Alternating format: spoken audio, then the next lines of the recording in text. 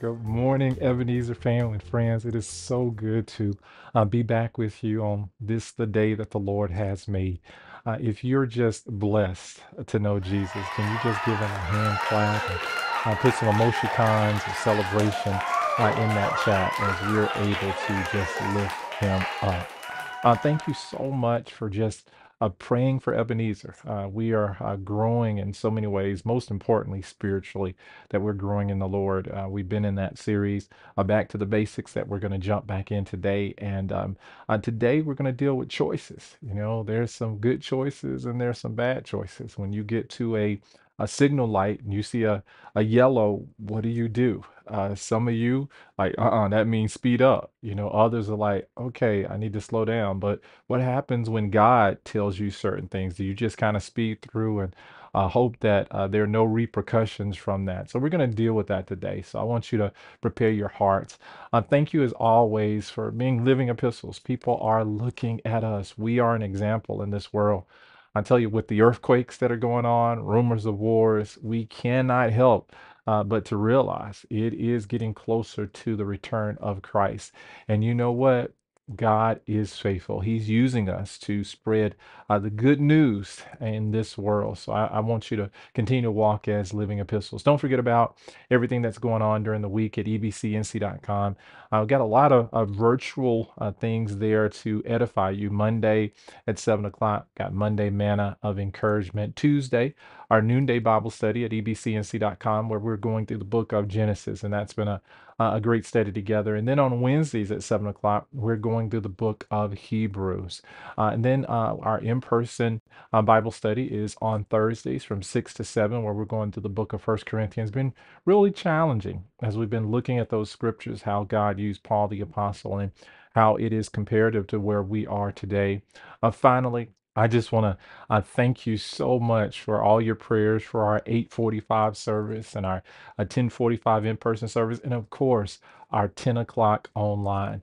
I want to thank you also for being cheerful givers, that you've been purposing in your heart, you've been giving not grudgingly or of necessity. So thank you for that, whether you're sending it into our secure mailbox or using the app, which is a phenomenal, or you're in our in-person service and you're giving in that manner. We say thank you, thank you, thank you. Well, I'm ready. I am ready to get into the word for today, but I want our hearts to be prepared so that we can receive what God has for us. We'll see you soon. Good morning. Today I'm reading Galatians chapter 5, verses 22 through 26. But the fruit of the Spirit is love, joy, peace, patience, kindness, goodness, faithfulness, gentleness, and self-control. Against such there is no law. Those who belong to Christ Jesus have crucified the flesh with its passions and desires. Since we live by the Spirit, let us keep step with the Spirit. Let us not become conceited, provoking, and inveighing each other. Thank you. Amen.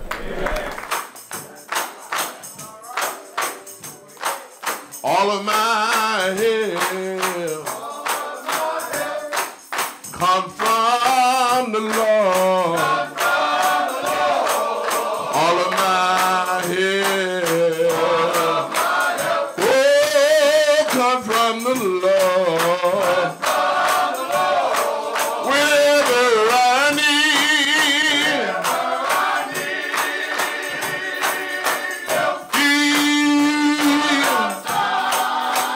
yeah, yeah. Oh,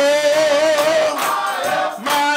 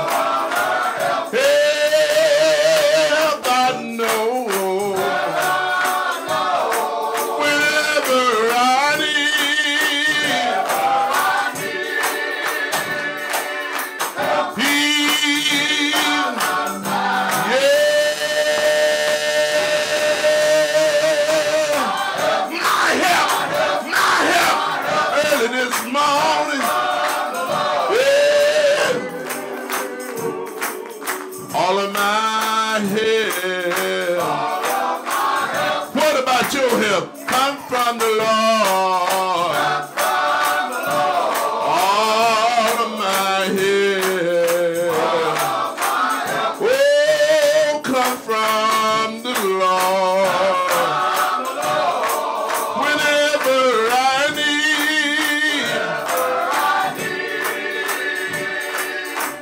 He,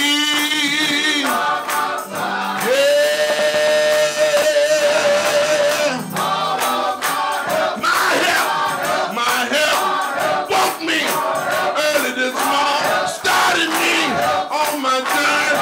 Wasn't nobody but the Lord. He's been good. He's been good. Come from.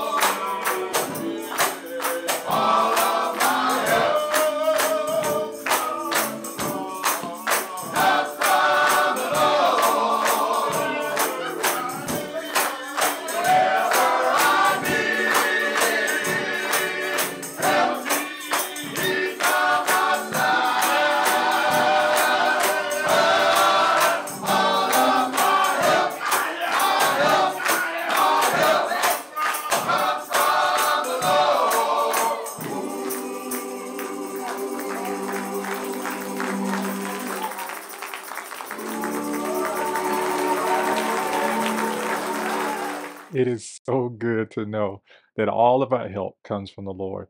Tell you, Minister Brown just was recently in the hospital, and so he was really singing that from his heart, knowing that God is still a miracle maker. Any witnesses out there, just lift up those hands. I put some emoticons in that chat to celebrate all of our help comes from the Lord.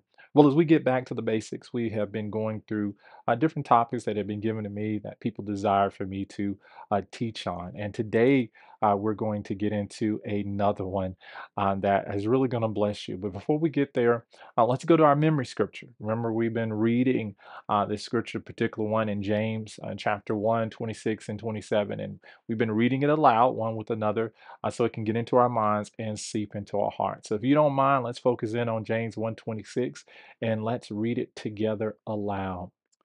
If anyone amongst you thinks he is religious and does not bridle his tongue, but deceives his own heart, this one's religion is useless. Pure and undefiled religion before God and the Father is this: to visit orphans and widows in their trouble and to keep oneself unspotted from the world. Wow. I'll tell you, if we really grasp that, as we're getting back to the basics, man, our lives will change definitely. Well, today's subtopic that we're kind of dealing with under that back to the basics is guilt and shame. Yes, guilt and shame. I believe this plagues a lot of people, and they're able to put on a front, a mask. The Greek word for that is a hypocrite. That is putting a face, and we can live our lives in hypocrisy. But today we're going to try to peel this back as we jump to the scriptures in John, St. John chapter 4, and around that 16th verse. St. John chapter 4 and 16. Very popular section as we meet this woman at the well. We know her background.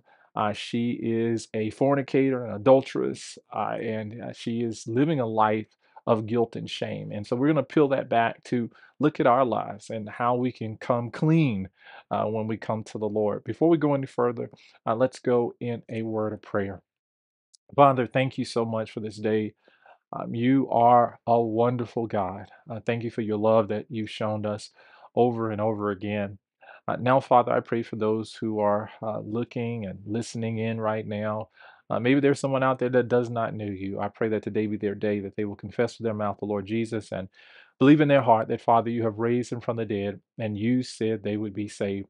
Let them know it's by grace through faith and not of themselves. It is a gift from you. Oh, that they reach out and receive that gift from you today. Now, Lord, I thank you for your presence in this place. Holy Spirit, would you teach us? Would you guide us? Would you lead us into all truth? Would you make this word so plain so easy to be understood that even a small child can be transformed to be like you. We give you praise, Lord. In Jesus' name, amen. In the chat, can you just say amen wherever you're standing, sitting, say amen. Let's look at this portion of scripture, John 4, starting at that 16th verse. Jesus said to her, "Go call your husband and come here." The woman answered and said, "I have no husband." Jesus said to her, "You have well said, I have no husband. For you have had 5 husbands, and the one whom you now have is not your husband. In that you spoke truly." I want to speak from a title today, Your Will versus God's Will. Yes, your will versus God's will. About 6 years ago, prophetess Juanita Bynum, she preached a sermon. It was entitled "No More Sheets." Yes, no more sheets. In that sermon, she was very transparent. She was open about the promiscuity that had occurred in her life as a single, and also she dealt with her marriage and being divorced, and in essence, all the people that she had been with, she was making a declaration that no more sheets, that she wanted to live her life in a life of purity. She also confessed that she was in the church. She grew up, I believe, in the Church of God of Christ, and there she would go to church. And some of those people that she had slept with were church people that she would have to see when in the congregation, and they knew her secrets, and therefore she carried that guilt and shame. I believe today, as we go through this message, some of you are struggling with some decisions in your life. And just because we're going to talk about it, you are justifying it, does not make it right. Many of you are deciding about your will, that you want your will to be done. But today we're going to say, hey, there's God's will, and God's will is everything. Time frame of this particular scripture around 30 AD, early in Jesus' ministry. The previous chapter, we get a picture of Nicodemus coming to Jesus, that witness of John the Baptist also. And now we transition to a setup that God Himself has to have an encounter with this woman at the well. Let's jump into it. John 4 and 5. So he came to a city of Samaria, which is called Sychar, near the plot of ground that Jacob gave to his son Joseph. Now Jacob's well was there. Jesus, therefore, being wearied from his journey, sat thus by the well. It was about the 6th hour. This is our first point, and for our note takers, get ready because we're going to go through. We're going to kind of dissect this. Jesus will find you. Yes, Jesus will find you. No matter your struggles in your life, no matter how much you're trying to hide from him, he's going to find you. He has an appointment. And I believe today, if you're listening and you're struggling in your life, he has found you and he's going to speak to you. As we look at the context of the scripture, this well that he's at is about 100 feet deep. And this is a foundation place. This is where everybody would come to get these waters. It was around noon Jewish time, but Roman time was around 6 p.m. And we find out that when he gets there, he's tired. Look at this, John 4 6. Now Jacob's well was there. Jesus, therefore, being wearied from his journey, sat thus by the well. Even though, listen to me, Jesus was tired. He was tired. He had to get to this well. He had to have an encounter with this lady. His tiredness did not inhibit him from ministering to someone that was in the midst of guilt and shame. And she was tired in her life. She was broken down. She was worn out living a life that she had been living. But I am so glad. Anybody glad for a Savior that will show up in the nick of time? Ezekiel 34:11 says, "For thus says the Lord God, indeed I myself will search for my sheep and seek them out." If we were honest with ourselves, none of us saved ourselves.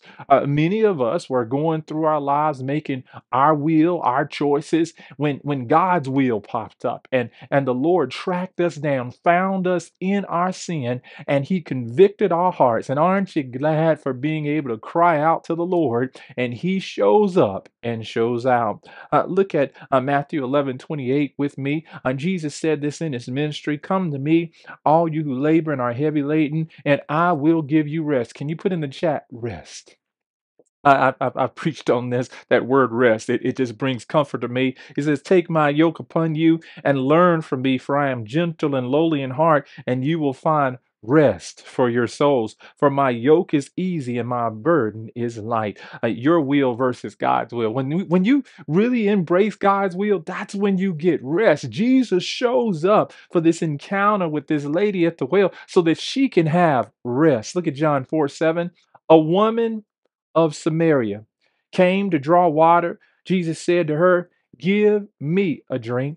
For his disciples had gone away into the city to buy food. Here's the point. What can you give Jesus? Yes. What can you give Jesus? Christ is not hindered even by racial barriers, socioeconomic, whatever you may going through. He's not hindered. He can minister to you right where you are. This particular woman, she was a Samaritan, and she was known as a half breed. Or when the Palestinians had come in, there it because problematic, and they actually married with the Jewish area, and they were called half breeds. This was a Samaritan, so she has this stigma. She's not only has the stigma of being a person of ill repute because she has been sleeping around and adultery slash fornication has been in her life, but now she has this racial slur that's been placed on her. But notice John 4:7, a woman of Samaria came to draw water. Jesus said to her, give me a drink. Jesus will deal with you where you are. I want you to get that in mind. He's going to find you where you are. You made it to this broadcast today, this internet connection today. I want to encourage you, go ahead and give Jesus a drink. Give Jesus a try. Reach out to him. You woke up in spite of the shame and guilt that you're going through. So today, would you open up your heart and just give Jesus a drink? Technically, she was on her way. Listen to me. She was on her way to get water to take back to her man. There ought to be some folks you walking with me. She was going to the well, this 100 feet deep well. She was going to get water for the man that she was with now so that he could drink. But when she came to the well, there was another man, the capitalized man, Jesus the Christ, the anointed one. And Jesus said, give me a drink. That thought pattern is mind-boggling me simply because now Jesus interposes his will into the situation and she has to make a choice. Look at John 4:9. Then the woman of Samaria said to him, how is it that you, being a Jew, ask a drink from me, a Samaritan woman? For Jews have no dealings with Samaritans. Here's the point. Hurt from the past. Hurt from the past. We've introduced that thought pattern because of her, the slur that's been put on her life. She's known as a half breed. She says, "You know what? I would give you a drink, but why are you talking to me anyway?" She noticed quickly, but they were from different sides of the street. You know, she was from the hood, and she looked at Jesus coming from the upper crust part here. They come to each other and they make a connection, a contact. And I am so glad that's what Christ does. When you give yourself to him, when you start to recognize his will, there's a connection that's made. God put this on my heart. Listen to this. Don't allow your past hurts to keep you from your future blessings. There ought to be some praise here. Can I read that? Can I say that again to you? Don't allow your past hurts to keep you from your future blessings. Some of you are living in guilt and shame, but because of your past hurts, because of all of that, God wants to deliver you, but you're allowing yourself to fall back to areas that you don't need to be at. We need to make sure that when Jesus shows up, we give our heart to him. When we sense him speaking to us, that we don't walk away. John 4:10, Jesus answered and said to her, if you knew the gift of God and who it is who says to you, give me a drink, you would have asked him and he would have given you living water. The point is living water, living water. How often do we miss Jesus right in front of us? Yes, the movement. We can come to the church, the fellowship. We can be on our internet line, our connection, and listening in. And we're like, man, this sounds good, but we miss the connection. We miss the living water that God wants to speak directly to us. In Hebrews chapter 13, around that second verse, it says, "Do not forget to entertain strangers, for by so doing, some have unwittingly entertained angels." I believe God wants to speak to us all the time.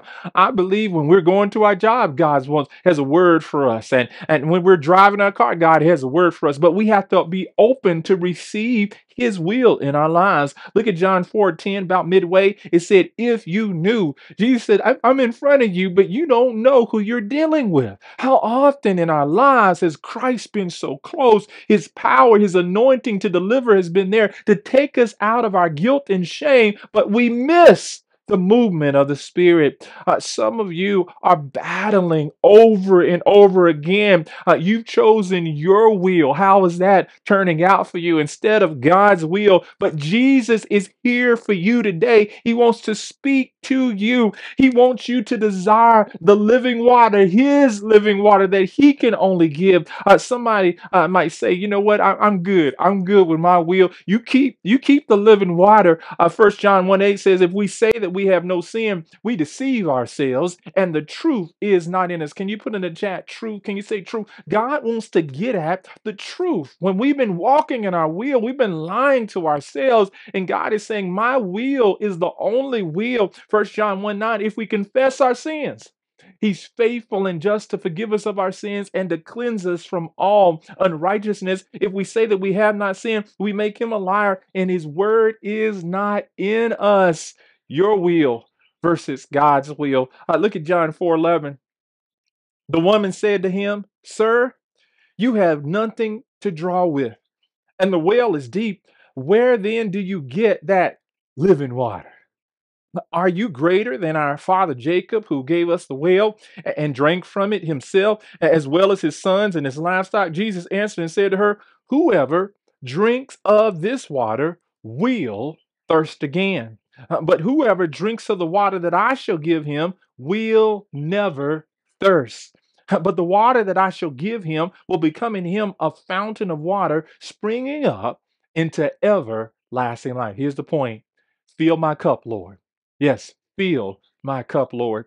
St. Augustine, one of the persons that really was converted in an amazing way within his life. He called him saint, but he wasn't always a saint. He said this. He says, "Oh Lord, you have made us for yourself, and our hearts are restless till they rest in you." Man, that's a powerful quote there.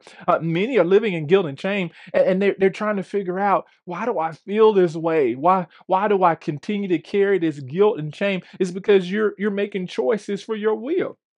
You haven't decided to log on to what God is up to in His will through His Word, what He's laid out. Maybe this hymn of faith that was written by Richard Blanchard, singer was one of the testimonies of this woman at the well. It says, "Like the woman at the well, I was seeking for things that could not satisfy. And then I heard my Savior speaking, 'Draw from my well that never shall run dry.' There are millions in this world who are craving the pleasures earthly things afford, but none can match this wondrous treasure that I find in Jesus Christ, my Lord. So, my brother, if things this world gave you leave hungers that won't pass away," some of you know about that, "my blessed Lord will come and save you if you kneel to Him and humbly pray." I love that chorus. "Fill my cup, Lord. I lift it up, Lord. Come and quench this thirsting of my soul. Bread of heaven, feed me till I want no more. Fill my cup, fill it up, and make me whole." Someone told me this story. I haven't verified it. I haven't heard it myself, but I heard it by way of someone that Will Smith gave a testimony of his life. And he was involved with that smack that was heard all around the world. In an interview, he said, "You know what? I had reached the top." He said, any car that I wanted to drive, I could drive it. And I could go any place. I could stay any place. He said, "I could have any house that I wanted to be." I had reached the pinnacle. He said, "I had been with the women I wanted to be. I had done all that that I wanted to do. He said, but when I got to the top, there was still something missing. I thought getting to the top, I thought having all of this thing would feel that emptiness that was in my heart. But he said, at the top, it felt even worse. Saints of God, I'm telling you, it will not change. We will carry this guilt and shame around with us until we decide to lean wholeheartedly into God's will. Look at John 4:15. The woman said to him, Sir, give me this water, that I may not thirst nor come here to draw. Here's the point: spiritual breakthrough. Yes, spiritual breakthrough. Now, I do want to set the setting because there's tension in here. The issue is, why was she there in the first place? Why wasn't everybody else there? Because the guilt and shame, because of her fornication, her adulterous lifestyle, she had been ostracized. And so she didn't hang out with all the other ladies. The context is she had to come in a time where nobody else was there because she didn't want to be put down. She didn't want to be talked about because she was different from the level of morality that was set up in her community. The sad thing about it, if Jesus would show up in our day and time, I think there would have been a whole bunch of crowd there because she would have had a lot of people to hang out with, because so many people are justifying what they're doing. They're justifying adulterous relationships, justifying cohabitation, justifying fornication. They're justifying all of these things. But just because you have a bigger group that's with you does not make it right. It's about what God has said, and we have to stand on that. But notice as she gets here at this point, she's like, I physically, she says, this living water, give me some of it so I don't have to come back here. I've been talked about. I've been looked down on. My man is always thirsty. And so if I can get this water, I don't have to make this long trek anymore. I can stay where I'm staying, doing what I'm doing. So many in this like response are coming to church, just listening to a pastor, but you got to have a spiritual breakthrough. Paul explained this in 2 Corinthians 4:18. While we do not look at the things which are seen, but at the things which are not seen, for the things which are seen are temporary. Can you put that in the chat? Temporary, wherever you stand and say it's temporary, but the things which are not seen are eternal. Can you go ahead and type that real quick again? Eternal, eternal. Can you say it? Eternal. So we're versing temporary and eternal. Our will is temporary. God's will is eternal. So what do we choose? God's will. Faith will take us to our spiritual breakthrough. Jesus is gently leading this woman that has issues and struggles in her life, this guilt and shame. He's leading her past this guilt and shame to have faith in him. Her faith in the world has failed her. Her faith in her man has failed her. Her men has failed her. But the woman, though she caught just physically of what was going on, Jesus wants to take her to a spiritual breakthrough. Look at 4:15. Sir, give me this water that I may not thirst, nor come here to draw. Jesus talks about faith and the growing of it in Matthew 17:20. So Jesus said to them, because of your unbelief, for surely I say to you, if you have faith as a side of a mustard seed, you will say to this mountain, move from here to there, and it will move, and nothing will be impossible. Isn't that good? God wants us to have just a bit of faith. Hebrews 11:1 talks about it even further, where Jesus is taking this lady, says, now faith is the substance of things hoped for, the evidence of things not seen, for by it the elders obtained a good testimony. By faith we understand that the worlds were framed by the word of God, so that the things which are seen were not made of things which are visible. Your will versus God's will. I'm telling you, she's getting there. Look at John 4:16. Jesus said to her, go, call your husband and come here. Here's the point. Clean up your closet. Yes, clean up your closet. This is where it comes to guilt and shame. We can carry it, but we got to put a label on it. We got to realize where we're at. We've got to realize that our choices have gotten us in this situation. In order to take this woman to the spiritual breakthrough, to recognizing where she's at, Jesus has to go to her closet.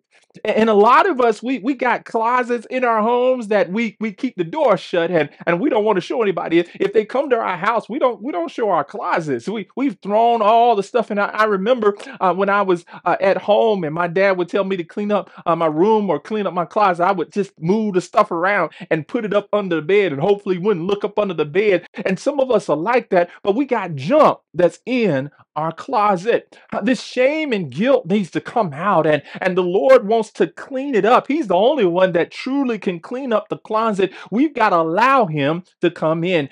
Guilt and shame have been locked in there over and over again, and you think that because you keep it locked in the closet that nobody knows, but it's showing in your life. It's showing in your struggles. It's showing even in your health, because you won't give it to the Lord. You're walking in your will and not God's will.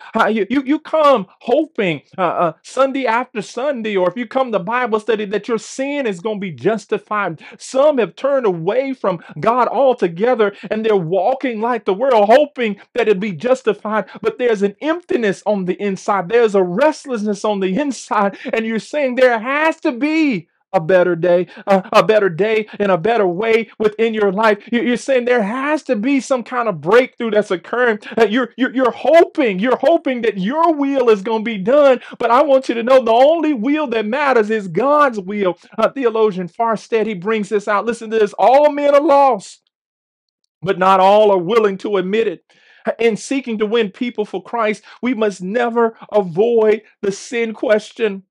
They must be brought face to face with the fact that they are dead in trespasses and sin, need a Savior, and cannot save themselves. That Jesus is the Savior that they need, and He will save them if they repent of their sin and trust Him. Your will versus God's will. I love Chris Jamie. He writes in his book Philosophy that this is powerful. He said the reality of loving God is loving Him like He's a superhero. Anybody know Him as a superhero who actually saved you from stuff, rather than a Santa Claus who merely gave you some stuff? You got to come clean, and that closet has to be cleaned up when you come to the Lord and know that you need a Savior. And let me tell you, His name is Jesus. Your closet must be completely clean in order to escape this guilt and shame. And the only one, I said it earlier, I want to say it again, the only one that can do that is Christ. Look at John 4:17. The woman answered and said, I have no husband.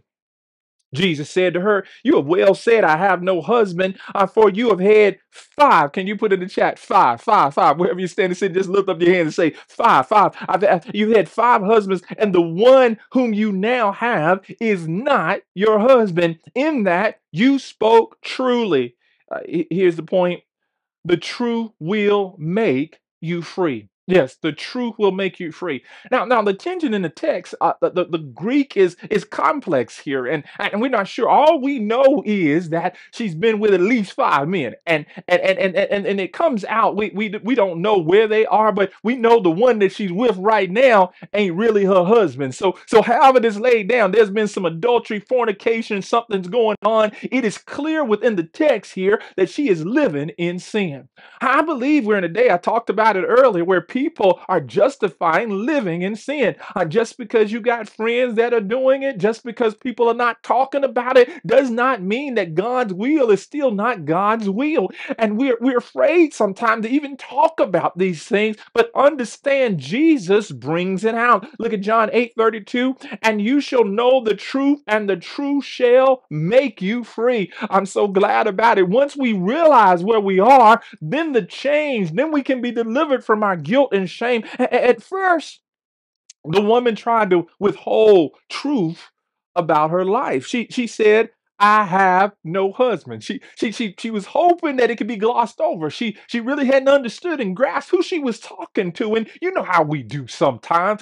People begin to ask us about our lives, and we don't want to tell them what's really going on. We'll say something about, you know what, I live at this address, and then they ask about somebody else's address. We'll give another address when they ain't lived there in a long time. They've been staying together for a long time. We just don't talk about it. We say this is my friend. We don't want to get into that fact that we're living in sin. We made bad choices and decisions. There's guilt and shame. She says, I have no husband. In a strictly a legal sense, her statement was true. Yeah, strictly legal, but spiritually, there was struggle that was going on. She was trying to hide the fact that she was living with a man. She was trying to hide the fact that she was struggling with guilt and shame. Jesus taught in Luke 8:17, for nothing is secret that will not be revealed, nor anything hidden that will not be known and come to light. Let me say something to you. Please, whatever is done in the dark is going to come to the light.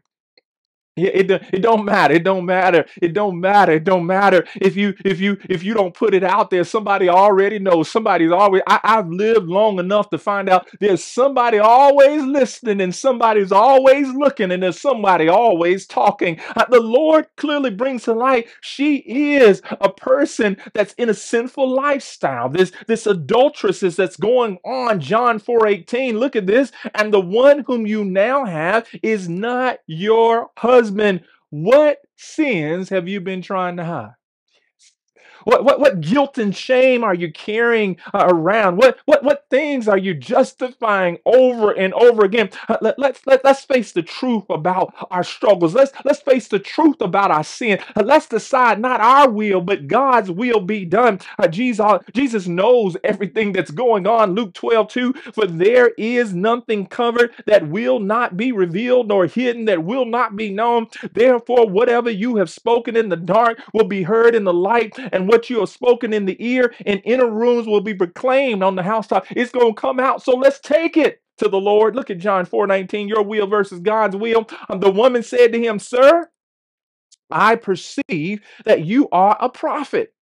Our fathers worshipped on this mountain, and you Jews say that in Jerusalem is the place where one ought to worship. Here's the point.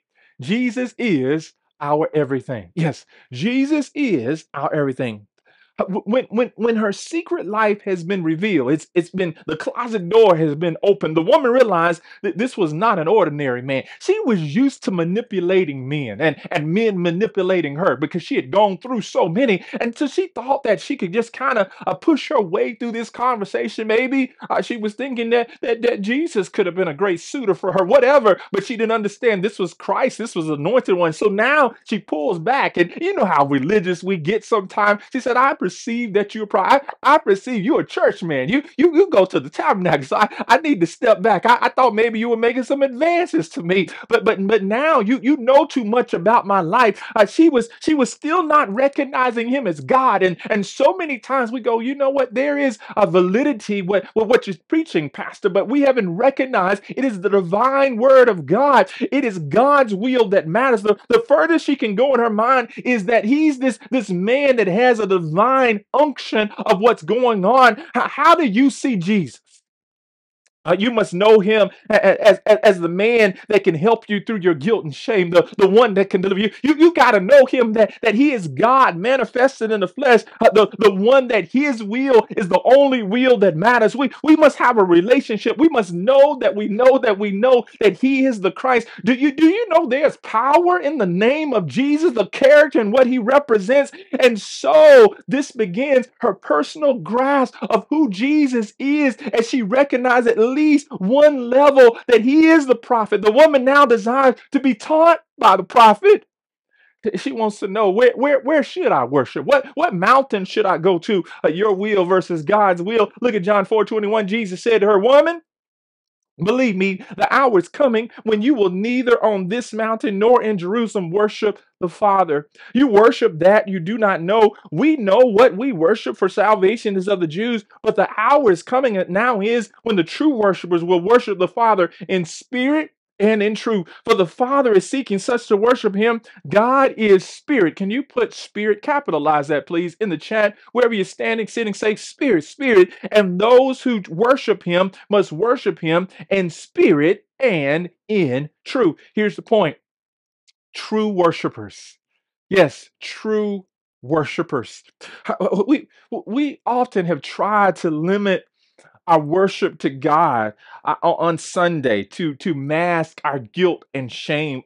We want to get our praise on one day a week to mask what we're carrying around with this darkness that's in our heart. But on Monday, we go back to living in that guilt and shame. We go back to looking at that person that we're not married to. We go back to sleeping with someone that we're not connected to in a spiritual sense and have taken vows of covenant to them. We go back to lying and gossiping and backbiting, living our own will. Do we know what and who we worship? Do we realize that He is the King of Kings and the Lord of Lords? Jesus is making a statement that salvation was first presented to Israel, but because many of them had rejected it, now He was reaching out to give it. Do you realize what privilege we have to accept Jesus Christ as our Lord and Savior and to say, God, I don't want my will anymore, but I want your will? Look at John 4:23. But the hour is coming and now is when the true worshipers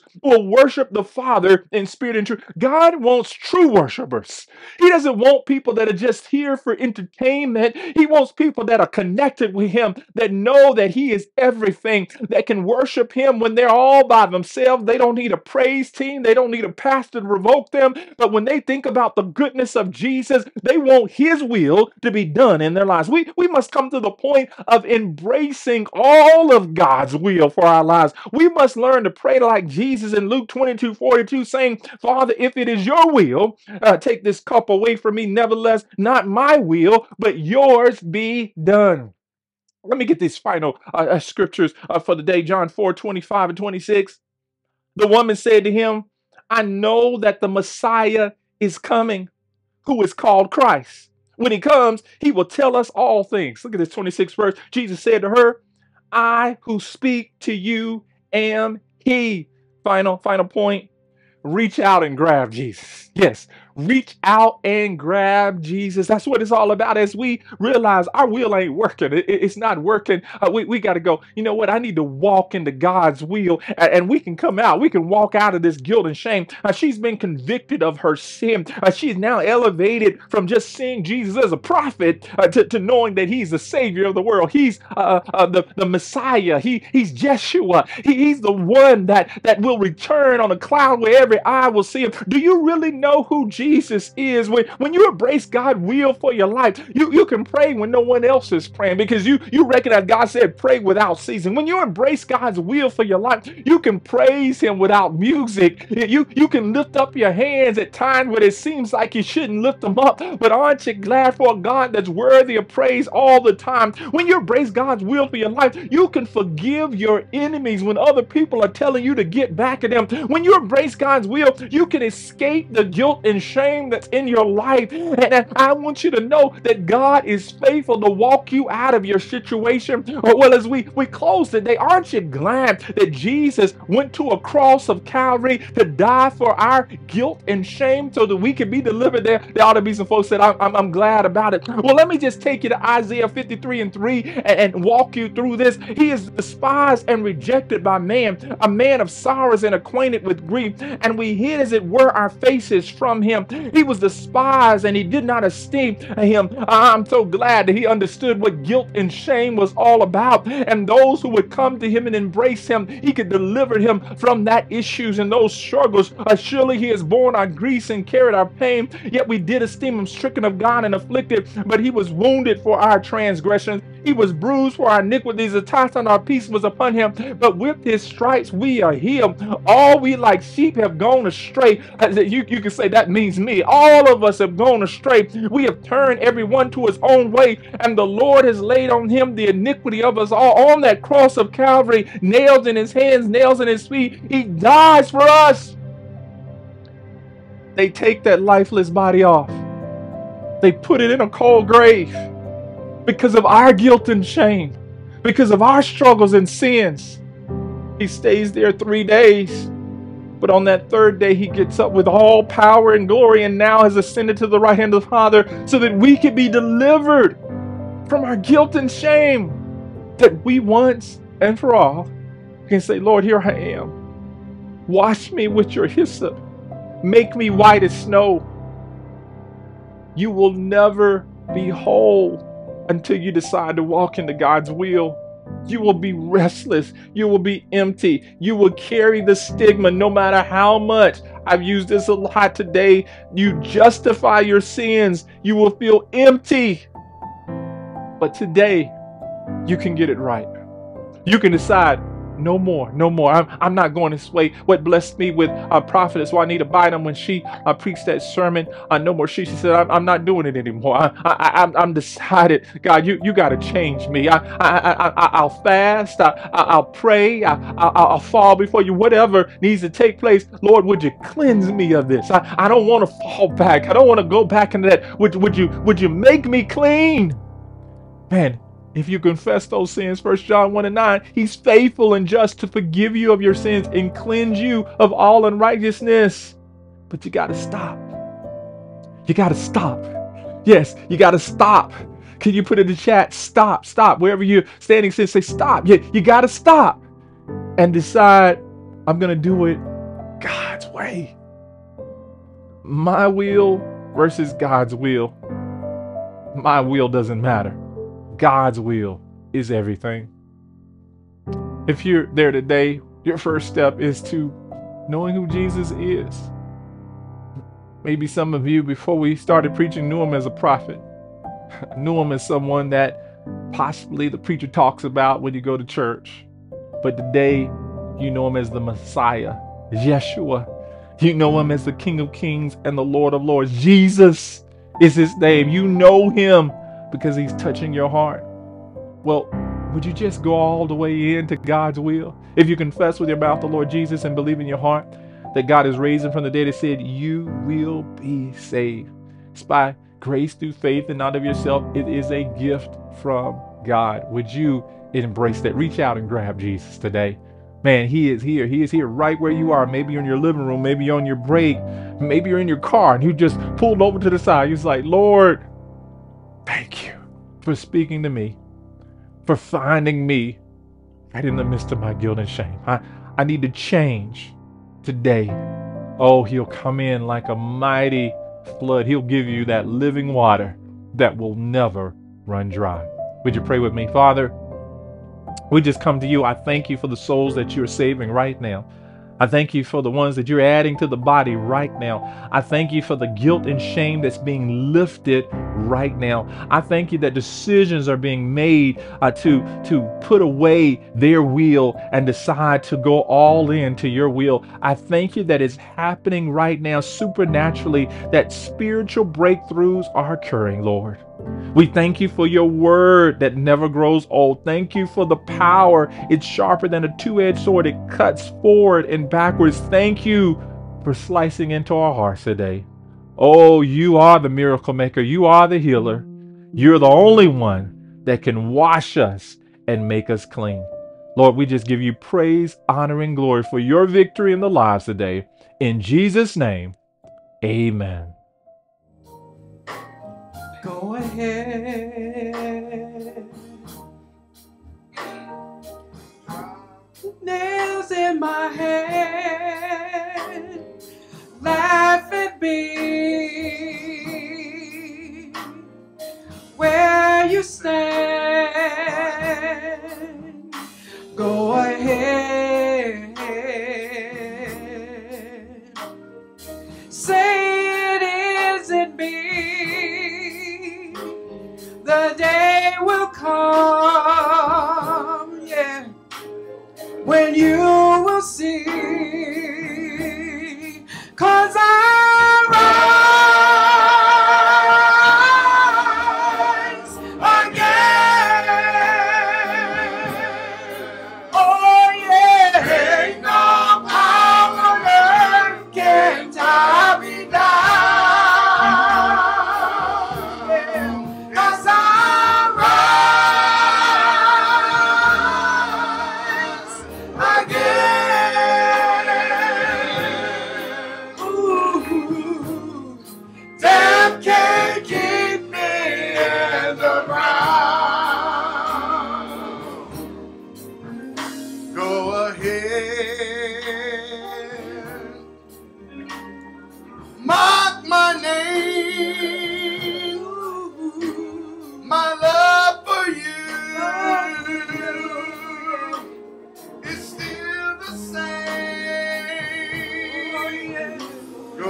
head, saving me, but very soon you will see. 'Cause I rise again. Ain't no power on earth can tie me down. 'Cause I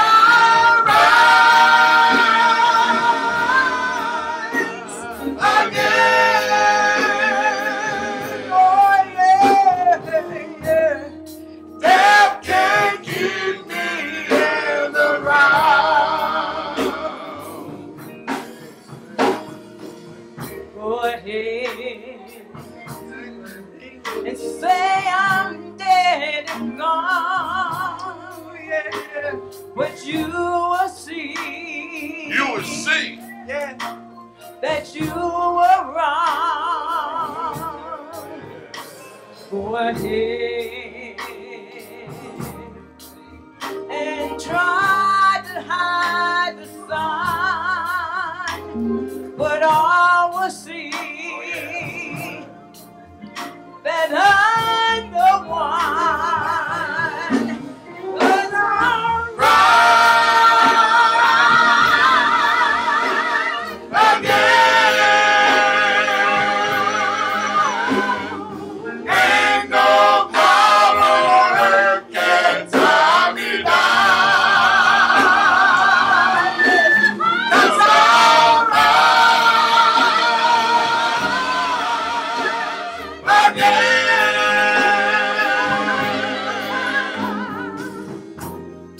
Death can't keep me in the ground. 'Cause I'll rise again. Oh yeah. Ain't no power on earth can tie me down.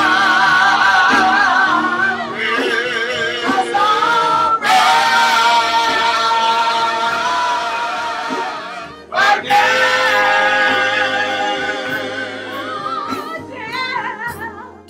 Death can't keep me in the ground. Death can't keep me in the ground. Death can't keep me in the ground.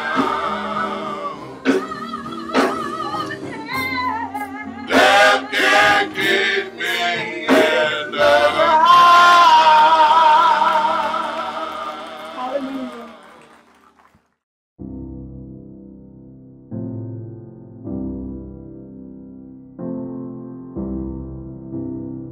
Well, it is communion time. The Lord has been so good as we have dealt with choices and the repercussion of choices. I just thank the Lord for Jesus, right? What can wash away our sins? Nothing but the blood of Jesus. As we go into this communion today, I really want you to allow the Holy Spirit to examine your heart, that you're grateful for the wonderful things that He is doing, and that we commemorate, that we think about what happened at the cross of Calvary and how He bled for us, He suffered for us, He died for us, but He got up on the third day with all power for us. So Bianca, if you could just pray over our bread and pray over our juice as we think about Christ. Let's pray. Lord, we praise you and thank you for this opportunity that you've given us to commemorate the death and the burial of our Lord and Savior Jesus Christ. Lord, we thank you for the sacrifice that He gave, Lord, so that we could have a real relationship with you. We ask that you would bless this bread. We ask that you would bless this juice that represents His body and His blood, that we take in honor of all that He has done for us, Lord. Bless these articles and bless us to your service. We praise you and thank you for it in Jesus' name. Amen. Amen. Amen. Before Bianca and I always take communion, We take it at 8:45 service, our 10 o'clock online, and our 10:45. Always go, are we good? Are we good? And we do before we go on, simply because we want to make sure that our heart is right. We want to make sure that there's no unforgiveness there, that we're not holding anything. And I encourage you to do that same thing to yourself. And if you have somebody around, you go, are we good? Make sure that you're good so that we can take this in a worthy manner. I just want to kind of just quote a few scriptures today. Paul, the apostle, gets a revelation of, you know what, the immensity, the heaviness of communion. That 1 Corinthians 11 chapter, on that 23rd verse, he said, "For I received from the Lord that which I also delivered to you, that the Lord Jesus, on the same night in which he was betrayed, took bread. And when he had given thanks, he broke it and said, Take, eat, this is my body, which is broken for you. In the same manner, he also took the cup after supper, saying, This is the cup of the new covenant in my blood. This do as often as you drink it in remembrance of me. For as often as you eat the bread and you drink the cup, you do proclaim the Lord's death till he comes." Isn't that heavy? But it goes on and it says, "For he who eats and drinks in an unworthy manner actually eats and drinks brings that guilt upon them." And we don't want to be guilty because we take for granted the Lord Jesus and what he's done. And it goes on, it says, "But let a man examine himself, so let him eat of the bread and drink of the cup. For he who eats and drinks in an unworthy manner," again on that other side, well, actually drinks and eats judgment upon himself. We don't want judgment. Paul even goes on and gives a spiritual revelation. He said, "For this reason, many are weak and sick among you, and some sleep." Some have even passed away because they took for granted, again, that word, the immensity of the communion. But it goes on, it says, "Let us judge ourselves, so that when we are judged by the Lord, we're chastened by him, that we may not be condemned with the world." So in all of that, we want to take it to the Lord. And 1 John 1:9 is clear. If we confess our sins, he's faithful and just to forgive us of our sins and cleanse us of all unrighteousness. So if you have anything in your heart now, give it to the Lord. He's the only one that can clean you up. Well, let's get those communion cups if you have it from the church, or if you're using your bread articles or some crackers, go ahead and get those, and get you some juice. And we want to go to that upper room with Christ. And in that last Passover before his death, Jesus goes up and he has all his disciples around, and it is a fun time. You know, you get to eat, you got the Passover lamb, you're drinking, and you're just enjoying fellowship. But this time, he picks up the bread and he breaks it. And he said, "This represents my body, which is going to be broken for you. As often as you eat it, let's do it in remembrance of him." Let us eat together. After they're chewing, they're like, okay, this is his body. They hadn't heard that before in that manner. Compared, he is the Messiah. He had to go to the cross of Calvary. But I believe this really took it to a heavy level when he picks up the goblet of wine and he said, "This represents my blood that's going to be shed for you. As often as you drink it, let's do it in remembrance of him. Let us drink together." What can wash away our sins?